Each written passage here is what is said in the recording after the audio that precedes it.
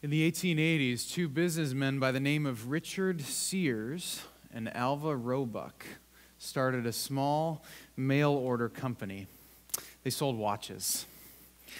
In the 1890s, the Sears and Roebuck Company expanded, and they sold not only watches and jewelry, but they sold buggies and bicycles and sporting goods and sewing machines. And just about 15 years after that, they started even selling houses. You could buy a house kit, and they would send it to you on the railroad. Some assembly required, right? In 1925, Sears opened their first brick and mortar store here in Chicago. And 25 years later, in the 1950s, there were over 700 Sears stores across the country, from 1 to 700 in 25 years. You can do the math as to how many that is per year. For decades, this company was a force to be reckoned with. They set the tone as far as merchandising went. They created catalogs. They taught America how to shop. They told other companies how to relate to their people. They had pictures of their factories and their warehouses that related to them. They shaped the way that we would shop for generations. And those house kits that they sold, well, they shaped the landscape of neighborhoods across the country, even Batavia. A number of the craftsman houses here in town were built from these Sears kits. And in 1969, they had a bright idea. They said, we're such a great company, let's build a great tower. Let's build a skyscraper. And so they did. Over 4 years, they built the Sears Tower, 110 stories tall. It was the tallest building in the world at the time, and it would be for the next 25 years as well. With this iconic building, they didn't just shape the neighborhoods in America. They didn't just shape how we did our spending. They actually shaped the skyline of Chicago into what it is today. I'm reminded of it every time I drive downtown and I come around the corner and I see there's a Sears Tower. You know, every time that you come downtown, you're walking around, even if you just see a picture of the city, you know it's Chicago because there's the Sears Tower, now the Willis Tower, standing there. I'm sure that most of us have probably had the experience of standing on street level below the Sears Tower and looking up and just saying, wow, that's really big, right? It's impressive. It's amazing. It's incredible. It's awe-inspiring. The same decade that the Sears Tower was completed, the company started to decline in their profits. And that began a decades-long decline, which eventually led us to this year, 2018, when Sears, just a month ago, declared bankruptcy. Absolutely unthinkable when the Sears Tower was built, right? If you had been there, maybe some of you were there that first year that the Sears Tower was completed, 1975, standing at the foot of the tower, marveling at this incredible accomplishment of engineering. Could you imagine this company would go bankrupt in less than 50 years? Could you imagine that in just about 20 years, the company would actually move out of the building, and about a decade after that, they would lose the naming rights because they couldn't afford it any longer? It'd be hard to imagine standing at the foot of such an awesome, impressive, permanent, world-renowned building. In Mark chapter 13, Jesus and his disciples have been at the temple. And they're walking around, they're leaving town now, and they're walking past the Temple Mount, on their way out of the city. The temple was glorious in that day. It was covered with beautiful decorations, rich, ornate gold. All of this had been rebuilt by Herod the Great in just about the decade, a couple years prior to Jesus' time. Yes, the same Herod that tried to kill Jesus, right, when he was a baby. This Herod had rebuilt the temple along with the new Temple Mount, huge buildings with huge stones, built in part to communicate the message that Herod is, in fact, Herod the Great. He is great. He is powerful. He can build things that last. Don't mess with Herod. Not only that, this temple represents all the Jewish practices of the day. It's the center of the Jewish world. It's a physical reminder of the power of the priesthood, of the religious establishment, the religious leaders who as a group opposed Jesus and his ministry, who would eventually send him to the cross not long after this. And there they are walking along past these glorious buildings, and one of Jesus' disciples gets overwhelmed by the tourism of it all, and he says, "Look, teacher, what wonderful buildings, what massive stones, what a tremendous building." It's not unlike one of us standing at the foot of a skyscraper, is it? What a huge building, so permanent. But Jesus doesn't join in this touristic moment, does he? His response is sobering. He says, "Do you see this great building? Not one stone here will be left on another. Every one will be thrown down." It's like standing at the foot of the Sears Tower and being told 45 years later the company will be bankrupt. Jerusalem and Herod's court and even the religious leaders didn't recognize what was happening among them. Jesus said, "There's judgment coming because you didn't see the moment of your coming." They'd been found wanting by God.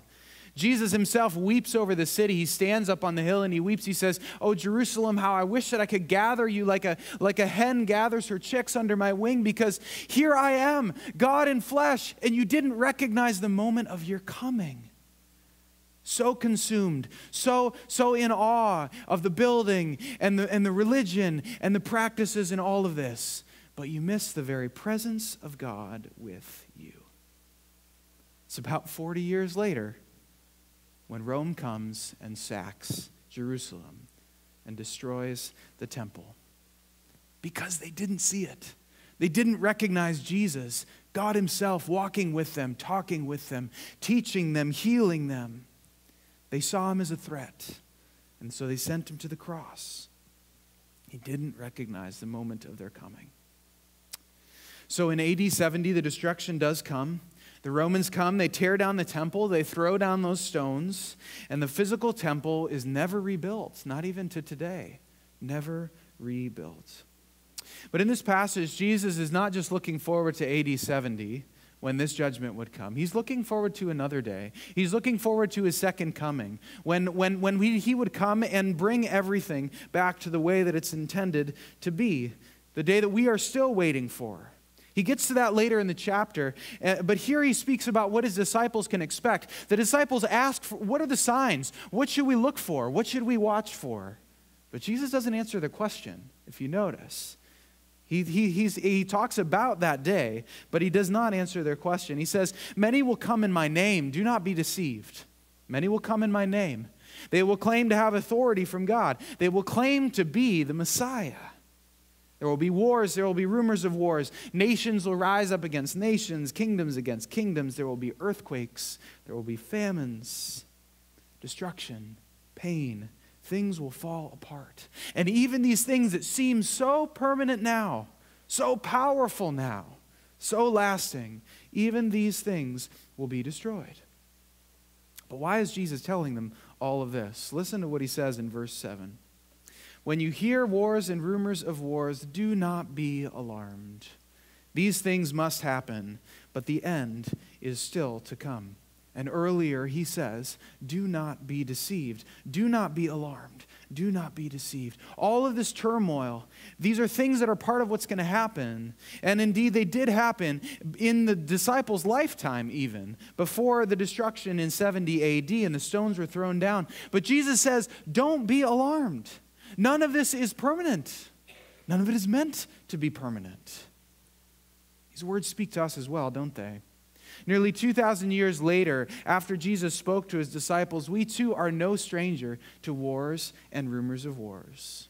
We're no stranger to natural disasters and tragedies, earthquakes, fires, famine, and on it goes. We're surrounded by many people and many things that come in the name of Jesus, so to speak. That is, they come promising us a better life. They come promising that they can save us. They claim to have authority and power from God that lasts, the authority and power to change our lives and shape our world. When we read these verses, when we look at the world around us, sometimes we think, well, these must be signs that the end is coming. This must be signs that Jesus is coming back tomorrow or maybe the day after. But Jesus doesn't talk about it this way. Jesus doesn't talk about these things as actually signs. He simply says, these things will come, and then will come the end. But don't be alarmed. Don't be worried. That's the point of this. Don't be alarmed because none of this is permanent. These things aren't even the beginning of the end. They're the birth pains. They're the birth pains of something greater that is coming, but the end is still to come. Jesus tells us that nobody but the Father knows the day or the time, so there's no need for us to guess about that. Instead, Jesus says simply, do not be deceived, do not be alarmed. Just a couple weeks ago, we went to the polls, along with people across our country. The turnout for this midterm election was the highest of any midterm, percentage speaking, in the last century, of any midterm election in the last century. Now, in the run-up to the election, as I'm sure we're all aware, there was a lot of hand-wringing from people from every political perspective. What would happen if this person gets elected? What would happen if that person gets elected? There's lots of alarm being sounded by people on all sides about where we are headed as a nation. And for some in Christian circles, we look at this and we say, this must be a sign that the end is coming. Now, we need to be engaged citizens. It's good that we care about politics and decisions and policies and laws and codes because these things affect real people's lives. So we try to learn more about the issues. We try to vote according to our conscience. That's an important thing to do. But even while we do this, even while we stand for the things we believe in, even while we struggle for justice and righteousness and equity in this world, let us remember that these things will come and go. They're not permanent. They're not meant to last. Jesus said that they would come and they would go. So do not be alarmed. Do not be deceived. But we don't always experience that, do we? Sometimes we look at our country or any other country or democracy in general, and like the disciples, we look up at this incredible thing and we say, oh, look at these stones, how marvelous. How magnificent, how permanent. And in response, Jesus says, not one stone will be left on another. None of this is forever. And then the end is still to come. Now, on its own, this doesn't seem very hope-filled, does it? Practical maybe, but not very hopeful. But there is hope. There is hope. Our scripture reading from Daniel today reminds us that there is, in fact, another kingdom that is coming. Another kingdom that is coming, are you with me? One that will not be destroyed. One that lasts forever. A kingdom and a king that truly deserve our awe, our pouring out of praise and glory and honor. And the power of this kingdom doesn't lie in any building or in any human ruler or even in the collective will of the people, but in the hand of the Almighty One, the Ancient of Days. Chapter 7 of his book, Daniel's describing this incredible vision that God has given him. The thrones are set up, and the Ancient of Days comes, and he sits on the throne. It's a position of great authority. He takes his seat with thousands upon thousands serving him, with 10,000s upon 10,000s standing before him. Have you ever been in a courtroom before when the judge enters? I know some of you have.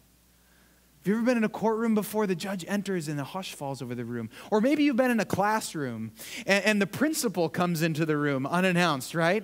And all the kids get very quiet, hopefully, because someone with great power and authority has entered the room.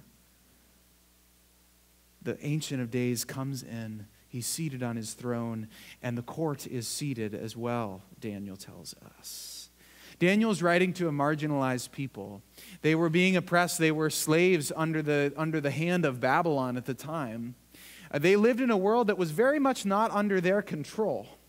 And so this vision comes to them. They're living in the context of foreign domination, and they see these four beasts before the passage that we read today. Four beasts that represent the empire, that represent the leaders that are rulers that are oppressing God's people. And even though these beasts are terrifying, they seem all powerful, even though their authority seems never ending. Daniel's vision tells us that these beasts, in all their terror, in all their majesty, are in fact not where the authority lies. The authority lies with the Ancient of Days. He's the one who holds it. He's the one who's seated on the throne. But that power and authority does not stay in some heavenly realm. No. Did you hear what happened next? The Ancient of Days is seated on the throne. The court begins. And then one like a son of man comes, riding on the clouds. And the Ancient of Days hands him all power and authority and dominion and gives it to a son of man. That's just a circumlocution for a person, a human being, a Savior King who has all the authority, all the glory, all the sovereign power. One before all the nations and people will bow. Now, for oppressed people, this is really, really good news. Their God is the one who holds true authority, and his power will not stay far off, but it will come near to them through the Son of Man, so near that they can touch him, so near that they can hear him, they can see him, so near that one day they'll be able to reach out and be healed, both in their physical bodies, but they'll reach out and be set free from the oppression of the empire that has colonized their people, from the oppression of the sin that has colonized their hearts and their minds. Now they will be set free to live in God's kingdom forever. This is good news. This is good news. And this stands in contrast, doesn't it? From the vision that the disciples have as they stand at the foot of that temple. Stones that look so permanent to them. But to God, he sees that these things are not lasting. These things are not, in fact, permanent at all. What is truly lasting, what is truly permanent is the kingdom of God. The place where the Son of Man will rule. My friends, I am concerned about how we posture ourselves in this season. I am particularly aware of the ways that we tend to put our trust and our hope in things that do not last. The season of Advent and Christmas, a time of preparation for the great celebration of the coming of Christ. And yet we so oftentimes turn it into consumerism. We're overcome with the sales and the products and the things that we look at and we say, oh, this must be lasting. Oh, this must have power to change my life, to change my family's life, to make me happier, to make me more successful. That's just one aspect of it. But isn't that like standing before the temple and saying, oh, these marvelous stones, these marvelous buildings. We look at the Sears Tower. Oh, this incredible company that holds so much power. We live our lives in a way that gives authority over to these things. We give our awe and our wonder to these things instead of to our God. And we live in a way that makes us think that that's just okay. But we don't realize how much we are giving over to something that is other than God. I am particularly remembering the opportunity that we have to model something different, to show the world a different way of being, a different way of posturing ourselves in this world. The vision that Daniel has was a vision of hope for his people. We too have a vision of hope. We have a story that we've been told about Jesus Christ, the one who has come. We've been given this vision. We've been given this story that is true about Christ who came and died and rose again. It's a vision of a kingdom that is lasting. It's a vision of something that is greater than what this world has to offer for us. And just like Daniel, this vision can reorient our lives toward God and toward His desire for our world. The way that we do that is by not standing in awe of the things that this world has to offer. So I wonder how we might change the way that we live, how we might change the way that we pray, how we might change the way that we talk with one another even. Because God doesn't want us to stand in fear of the things that are happening around us. He doesn't want us to be lost in deception. He doesn't want us to be found in a place where we are just so consumed with alarm that we're not sure where we're going as a world or where we are headed. He wants us to live with a quiet confidence. A quiet confidence saying, yes, there may be earthquakes. There may be things in this world that are cause for concern. There may be wars and rumors of wars and all the rest of it. But in fact, what God wants for us is not to be afraid, is not to stand in awe of all of that, but instead to take this vision of Jesus Christ, of His authority and kingdom and power that is so much greater than what the world offers, and say, this is where I will put my hope. This is where I will live. From this center, this is where I will live. This is the opportunity that we have as a church, as a people, to say we will not stand in awe of the things that this world has to offer. We will not waste our fear on the things of this world. No, we will stand in awe of God. We will stand in awe of His kingdom. We will recognize that the kingdom that is coming is so much greater than what this world has to offer. And so, we will find peace and hope in Him. Next Sunday is Christ the King Sunday. We'll read the texts, we'll sing the songs. It's the last Sunday of the church year before we begin again in Advent. And that day stands as a reminder for us that at the end of the story is nobody else's authority but Christ's. At the end of the day, at the end of everything else, whatever chaos and turmoil we may experience, Christ is seated on the throne. That's the truth. That's the hope. That's the kingdom for which we are striving.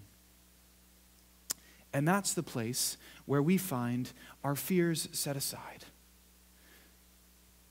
So, my friends, let us not waste our awe and our wonder and our fear on things that do not last. Jesus has said they will come and go, and then will come the end.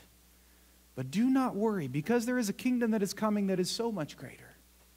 And that is the kingdom that deserves our honor, our glory. Do not fear this world. Fear the Lord, as Scripture says. For the fear of the Lord is the beginning of wisdom. Do not stand in awe of the things that human effort can accomplish. Do not stand in awe of any government or any human leader or any company or any product or any promise that this world makes to us. Stand in awe of the Ancient of Days and the one who is seated on the throne. Let's pray together. God, you are the one who holds authority. You are the one who holds the power. And to you we give our awe and our glory. God, that's why we're gathered here together today. Jesus, when we see things in this world that scare us, and rightly so, Father, we pray that you would put our fear at ease. We pray that you would replace it instead with a quiet confidence that you are in control and that yours is the kingdom that will last. God, give us energy, give us a spirit to fight for justice, to struggle for what is good, to give ourselves toward peace and righteousness. But God, as we do that, may we fear you alone. May we give you alone our awe and our praise. Pray all this in the strong name of Jesus.